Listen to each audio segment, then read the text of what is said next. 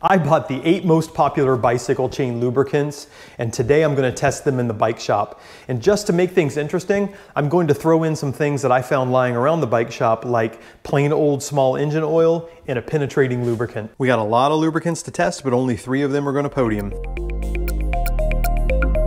First test I'm going to do is a friction or wear test, and how this works is a metal cylinder is captured within this arm and it is forced to run against this metal wheel. This metal wheel is of a hardness that is greater than this metal cylinder, and so as it turns against this cylinder it will cause wear. We'll put lubricant in this cup and it is magnetized in behind the wheel and the wheel is submerged in lubricant. The lubricant that provides the best wear protection will have the smallest wear scar. I'm also going to be watching this digital ammeter in green very closely because a low value here indicates that the motor is working less hard to overcome friction at the wheel.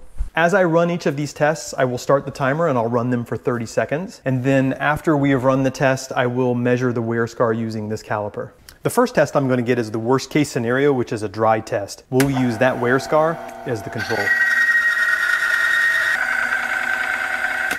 Let's remove the cylinder and find out how bad the damage is. Woo, that's warm. Okay, let's let that wait a minute. Okay, so what I've learned is that the wear scar on an unlubricated cylinder comes in at 8.14 millimeters. The first and most expensive lubricant I'm going to test is Dumonde Classic Original. It is $16.92 for 4 ounces. It says it penetrates, plates, and protects for exceptional performance. Shake well. Okay, now I'm going to let the wheel run for a little while without any friction. Make sure that wheel is fully coated.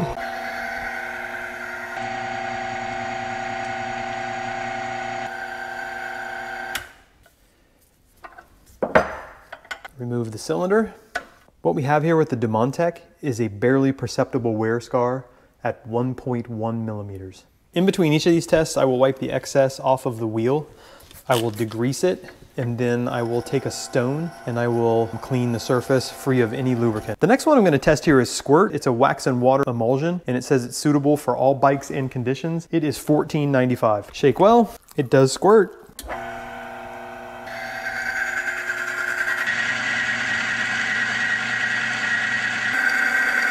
The wear scar for Squirt is 6.16 millimeters. The next one I'm going to test is the White Lightning Epic Ride. It says it's the best choice for riding in variable conditions. It has some solids floating in it, so I'll make sure that I shake it well. It costs $14.60 for 4 ounces.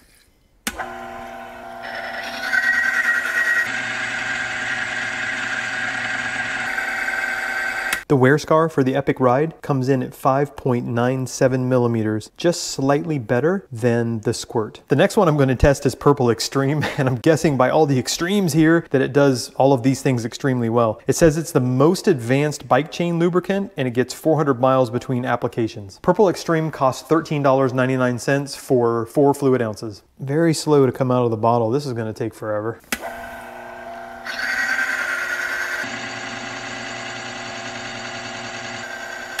With a 3.86 millimeter wear scar, Purple Extreme did better than Squirt and White Lightning, but still didn't beat out Dumonde. $10.70 will get you 4 ounces of Park Tool CL1 synthetic blend chain lube, and it doesn't make any extreme claims. This looks a lot like motor oil.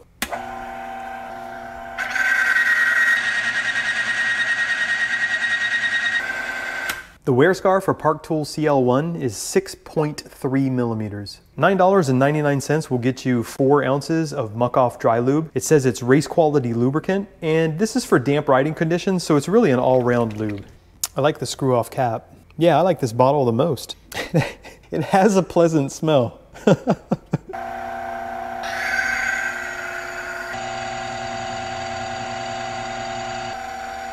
The wear scar for muck-off is 1.85 millimeters. The next one I'm testing is Roc Ride Epix all-purpose synthetic bike lube. It cleans, lubes, and protects against corrosion. It is $8.97 for 4 ounces. That flows a lot more viscous than I expected it to looking at it in the bottle.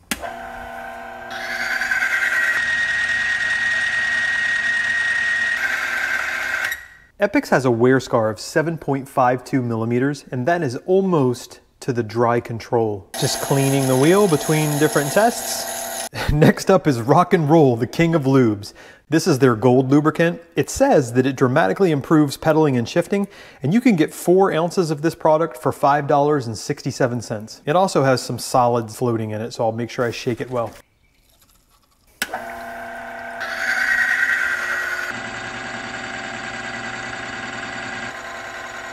The wear scar for the king of lubes was 4.07 millimeters. Okay, now we're down to the 2 that you might just find lying around your garage. This is WD-40, and for 4 ounces of WD-40, you'll spend $2.24.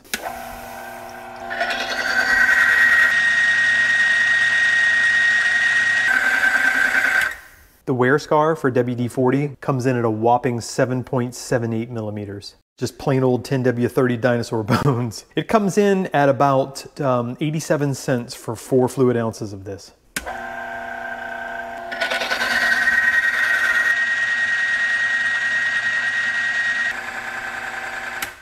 Plain old engine oil allowed a wear scar of 6.73 millimeters. The winner of the wear test was Dumonde with a 1.1 millimeter wear scar, but it was followed closely behind by the Muck-Off Dry Lube with a 1.85 millimeter wear scar. Now in third place, trailing behind by 2.01 millimeters with a 3.86 millimeter wear scar, was Purple Extreme. The clear loser, and I'm ashamed to admit, is WD-40. Well, I'm not ashamed to admit it's the loser. I'm ashamed to admit that I've used WD-40 a lot on chains. I've learned my lesson, no more. It was slightly better than just having a dry run. The other one, surprisingly though, was Roc Ride Epix. That is the second worst lubricant on the wall here. And then finally, just plain 10W30 was the third worst. Now I'm gonna do the wear test with Muck-Off. I really wanna see what the wear scar is going to be after letting it dry on the cylinder and the wheel. I want to see what kind of protections it's going to give in a dry state. No reservoir. Let's see how this goes. Begin. It doesn't sound bad. It's drawing low amps. All right, I am so curious. They're not bad at all for being dry. Using Muck-Off as a dry lube came up with a 4.23 millimeter wear scar. I have a drill here with a carriage bolt coming out of it. On the end of the carriage bolt, I have mounted a chain ring, and I have a perfectly cut length of chain. I've got this handle that I've cut off of a bottle of fork oil, and I am going to place the lubricant into this little boat I've made, and then I will take the drill and I will place the chain ring into that boat. And using this marker as a guide, I am going to do 1 full revolution, and then I will immediately place this rag on it, and I will do 1 more revolution. After that, start the timer as I place the drill into the cardboard box, and I will spin the drill at the maximum speed for 30 seconds. Now with the trigger fully depressed on this cordless drill, the revolution that this spins at is about 350 RPM, which is about 3.5 times faster than an athlete's top RPM and top cadence. I'm gonna take this chain and degrease it in between each of the tests, and I will dry it off with compressed air. Our first test is Dumonde.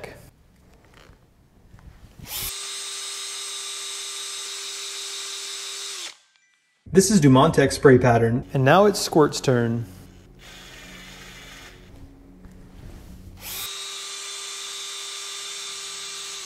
This is Squirt spray pattern, and now we're testing White Lightning's Epic Ride.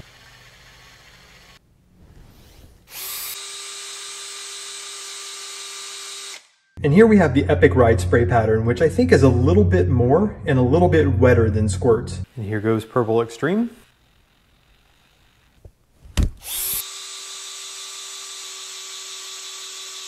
This is Purple Extreme sling pattern, and right now I would say it's only second to Dumonde's. Okay, we're back around to Park Tool CL1. Park Tool is close to and might have taken the lead from Dumonde for the most amount of sling. Okay, we're back to Muck-Off Dry Lube.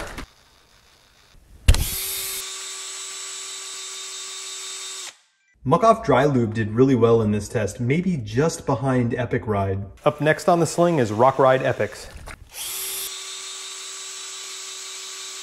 Roc Ride Epix had a high degree of sling, similar to Dumonde and Park Tool CL1. King of lubes. Let's see what the king can do. think the king of lubes did a little bit better than Dumonde CL1 and Roc Ride Epix. My dirty little secret, WD-40. Let's see how this goes. WD-40 doesn't appear to have a whole lot of sling, and that's surprising to me. And here's our 10th and final lubricant, plain old engine oil. Well, I didn't expect a whole lot out of plain old engine oil, but I am surprised that it did better than some of the bicycle-specific chain lubes. Now I recognize that the sling test is a somewhat subjective test, so what I have done is I have grouped them into 3 different groups. The ones that I think performed poorly, the ones that I think did fairly well, and the ones that I think did the best in the test. The lubricants that I think performed poorly were Dumonde Original, Park Tool CL1, regular small engine oil, and Roc Ride Epix. They have the highest sling pattern, and also they highly saturated the cardboard. Even after sitting overnight, I can still feel that they are quite greasy. The ones that I think performed fairly well were WD-40, Purple Extreme, and Rock and Roll Gold. After sitting overnight, the lubricants have penetrated deeply into the cardboard, and they are not greasy to the touch. The lubricants that I think did the best in the sling test overall were White Lightning Epic Ride, Muck Off Dry Lube, and then finally Squirt. There was some penetration, and after sitting overnight, they are dry to the touch, but Squirt has a raised feel to it. It's very bumpy, and I can feel the wax in this lubricant. Now, the sling test really wasn't all that fair to the dry lubes, and so I took the dry lube that had the most residue, I guess the wettest of the dry lubes, that feels weird to say, and I loaded it on the chain, and I put it through the sling test after allowing it to dry, and none of it slung off during the sling test, and so we can assume that White Lightning's Epic Ride and Squirt would have no sling as well. A mountain bike drivetrain is an open system, and mountain bikes are operated in some of the harshest and dirtiest conditions. And so having a lubricant on your drive system that picks up and holds dirt is not a good thing at all. And so I want to know how much dirt each of these lubricants will pick up and pull into the system, and I've designed a test to figure that out. For each lubricant, I have printed 2 black rectangles on a sheet of water-resistant adventure paper. Using a fixed amount of lubricant, I will paint the bottom rectangle of each of the sheets with the lubricant. I will then take each sheet and I will use 30 mils by volume of this sand, and I will pour the fine white sand across the rectangle, evenly distributing it. After the paper is sufficiently loaded, I will drop each sheet 3 times from a height of 2 inches. We'll see just how much is retained by the black rectangle. The first one I'm testing here is Roc Ride. I'm gonna paint it until I can see that it's just been evenly coated, and that's it, starting with 10 mils. Now we bring it over here, and I scoop out 30 mil of sand and just evenly distribute it across till it's well uncoated, and I don't see black anymore. Now we'll lift it up and drop it from a height of 2 inches. 1, 2, 3 times.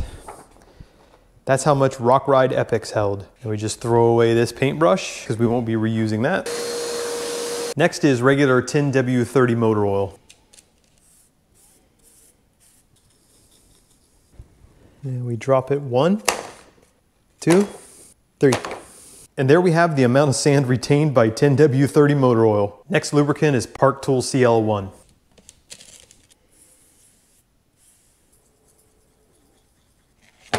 One, 2, 3.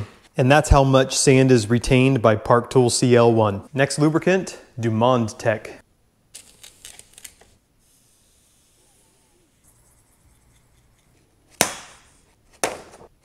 And there we have how much sand is retained by Dumonde Tech. Our next lube is the king of lubes, Rock and Roll Gold. Look how runny that is. Wow, I almost got 1 coating after 1 pass. That is impressive. Now for our 3 drops. 1. Wow, that was a lot fell off the first drop. 2 and 3. And that's how much sand was retained by Rock and Roll Gold, the king of lubes. Let's see how Purple Extreme performs. 10 mil. Same as the king of lubes, 1 pass is nearly enough to fully coat it. 1, 2, 3. And that's how much sand Purple Extreme retained. WD-40 is so thin, I wonder how it's gonna do.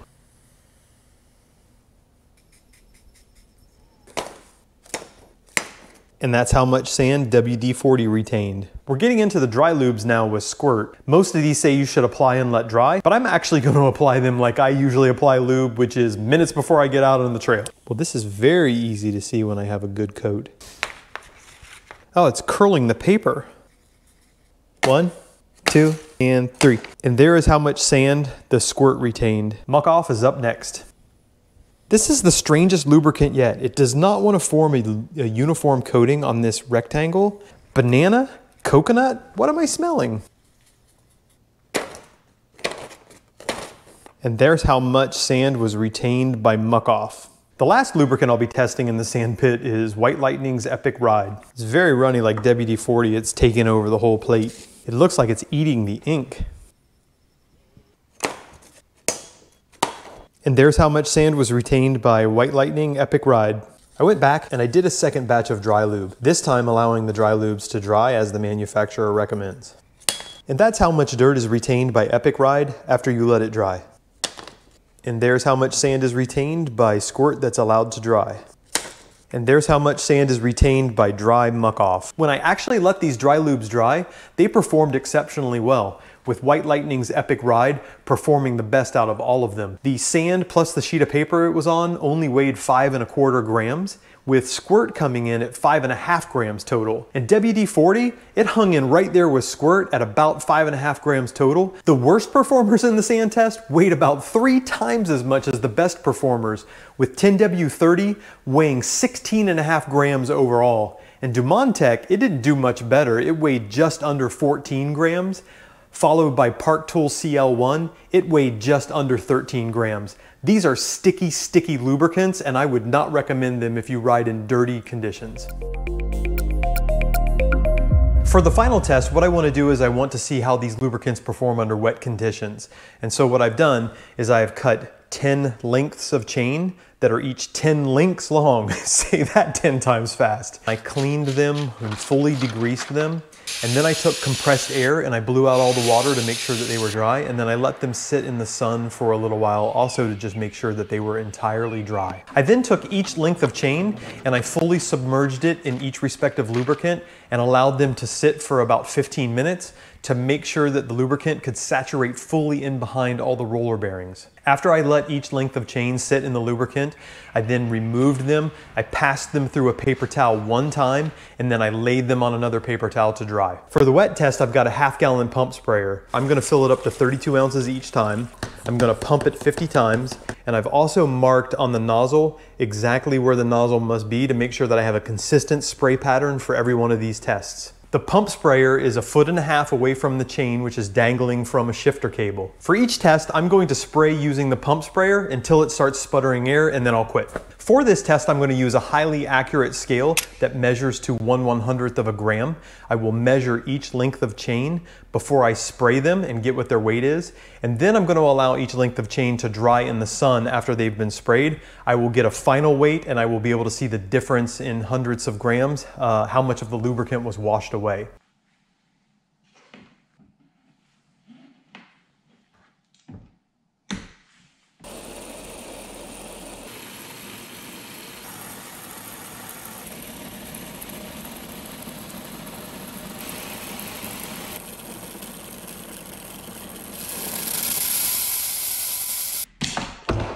All of these chains have now had a few hours to dry. Now let's see how much lubrication they lost in the water. The first lubricant we tested was Purple Extreme. It started out at 26.07 grams. It's now 26 grams, a loss of 7/100ths of a gram. As I inspect it, I can also see that in its time out drying, it did rust around some of the pins. The rollers still look like they're well lubricated. The second lubricant we tested was Rock and Roll Gold. It started out at 26.1 grams. It now weighs 26.06 grams. That's a loss of 4/100ths of a gram. As I inspect the chain, there is a little less rust than Purple Extreme, and the rollers also look like they're lubricated still. Muck Off Dry Lube started out at 26.09 grams. It is now 26.06 grams, a loss of 3/100ths of a gram. Muck Off Dry Lube does not have any rust on the chain, and it seems to be well lubricated. Dumonde started off at 26.07 grams. It is now 25.96. That's a loss of 0.11 of a gram. That is a lot of lubricant loss. As I look at Dumonde, it does look mostly like a dry chain. There is a little bit of lubricant on the rollers. Roc Ride Epix started out at 26.09 grams. It now weighs 26.02 grams, a loss of 7/100ths of a gram. Roc Ride Epix has a little bit of rust on some of the pins, and overall it looks like it's lost quite a bit. White Lightning's Epic Ride started out at 26.03 grams. It now weighs 26.01 grams, a loss of 2/100ths of a gram. As I inspect the chain, this has a good bit of corrosion compared to some of the others. Park Tool CL1 started out at 26.06 grams. It now weighs 26.01. That is a loss of 5/100ths of a gram. There is corrosion around some of the links, and I've seen corrosion on one of the rollers. Squirt's weight before the test was 26.13 grams, and it is now 26.11 grams, a loss of 2/100ths of a gram. As I inspect the Squirt chain, I can find no corrosion anywhere. Squirt's kind of a sticky lubricant in my opinion.